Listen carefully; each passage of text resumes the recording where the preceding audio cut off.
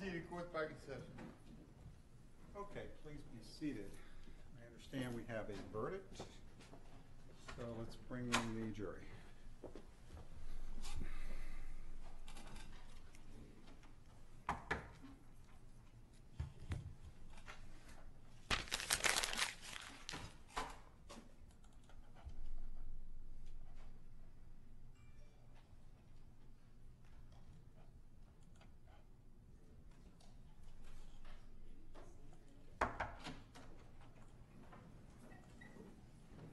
Jury's entering.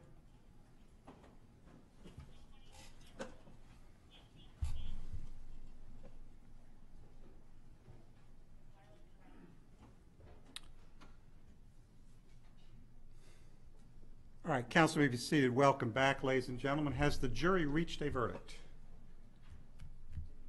Okay, can you hand the verdict to the deputy, please?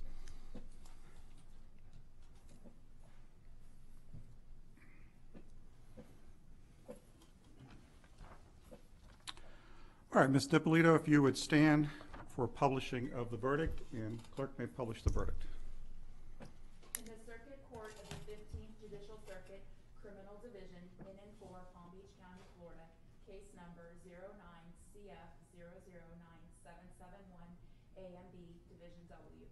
State of Florida versus Dalia Dippolito, defendant. Verdict. We, the jury, find as follows. As to count one, we find the defendant guilty of solicitation to commit first-degree murder as charged in the information.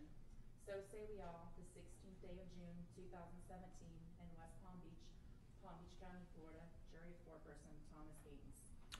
All right, Ms. Dippolito, you may be seated. Does the defense wish to poll the jury? Yes, Your Honor. Okay. There's been a request to poll the jury, and what that means is that the clerk is going to ask each of you by number. She'll just call out your number, and it's fairly simple, 1, 2, 3, 4, 5, 6, whether the verdict as read is your verdict. If it's your verdict, if the verdict as read is your verdict, say yes. If it's not, obviously let us know.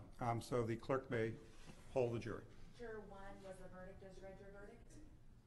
Juror 2, was the verdict as read your verdict? Yes. Juror 3, was the verdict as read your verdict? Juror 4, was the verdict as read your verdict? Yes. Juror 5, was the verdict as read your verdict? Yes. Juror 6, was the verdict as read your verdict?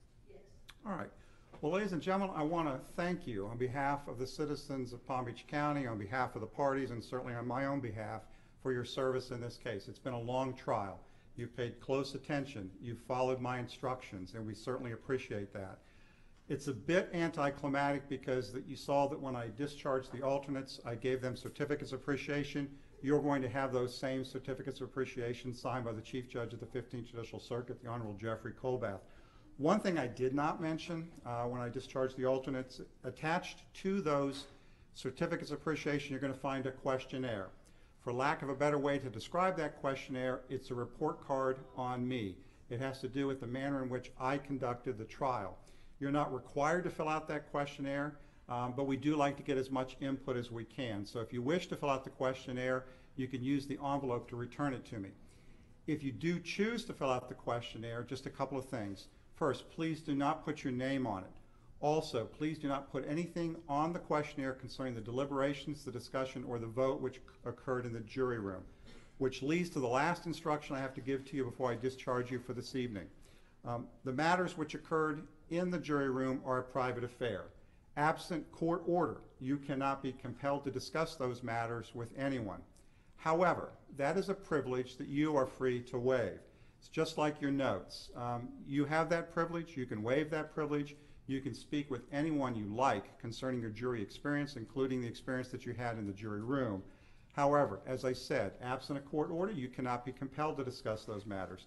So if someone approaches you about this case and you do not wish to speak to that person about this case, you are privileged to say no.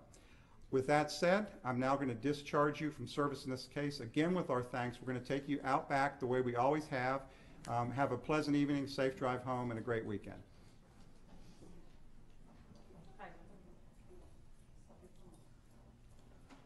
Oh yes, phones. Neil, where are the phones? Don't break my promise that we've never lost a phone yet. Yeah, well, the jury office is closed, so we'll collect up the juror badges. Just make sure you get your phone. Okay.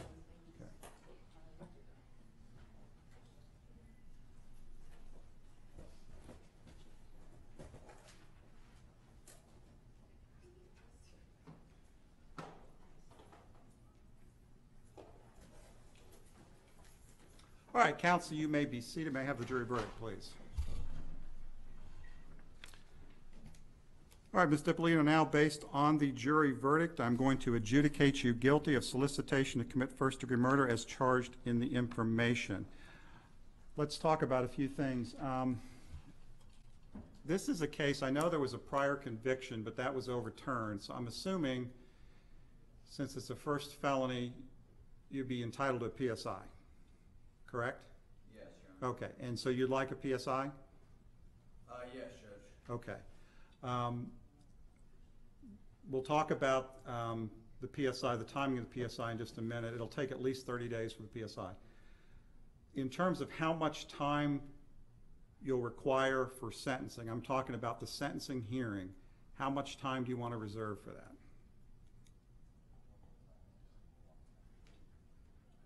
Can't imagine we would take more than 30 minutes, Judge, on this. Okay, so state wants at least 30 minutes. The defense, how much time would you like for sentencing? He'd ask for, I'd say hour and a half, Judge. All right, so we're talking 2 hours altogether? Yes, Your Honor. Okay, sentencing dates where I have that time available. I think it's going to be July 20.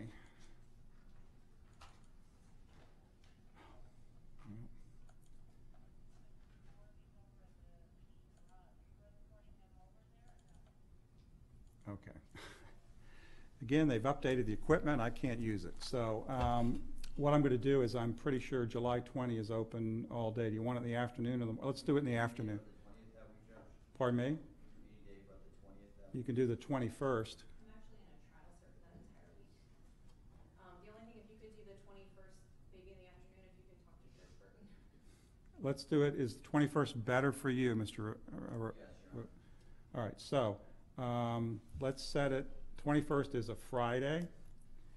We'll set it for 1:30,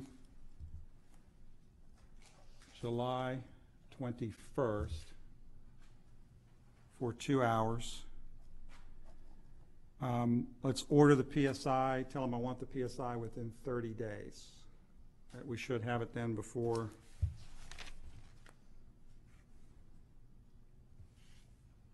Yeah, we should have it before July 21.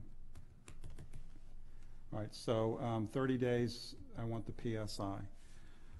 Okay. Anything further before I remand? No, that's potentially remanded, that's it, Judge. Okay, anything further before I remand? We ask that she be permitted to stand house arrest pending sentencing. She has been a model candidate for house arrest for longer than anybody I've known on house arrest. She has a very young child. She has a stable home, a stable residence. She's never missed a court date in 8 years. As Your Honor knows and indicated earlier, there are about 30 appellate issues in this case. I mean, there's no reason why she needs to be remanded pending sentencing. I think she should be allowed to stay home with her child, with her family. She lives local. She's not a flight risk. She's proved not to be a danger. She's made no contact with anybody associated with this case. She is on house arrest. If there's anybody, any client from before this court who is less of a flight risk or danger in this situation, I would say it's Dalia Dippolito, Judge. Okay. I appreciate your comments, but she's now been convicted of a first-degree felony. I'm now going to remand to the custody of the Palm Beach County Sheriff's Office to be held no bond pending sentencing. So I'll remand at this time. Judge, can I have a moment, please, to call my son? Please. Do you have a phone here with you? Let me do this. Neil, is there any issue with that? Okay. Yes, you may.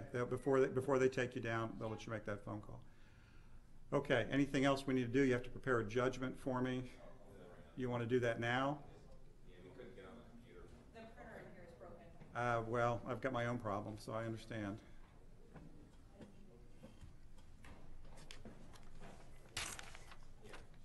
So I'll get a copy of the information. So look at yours. Yeah, make sure we get it.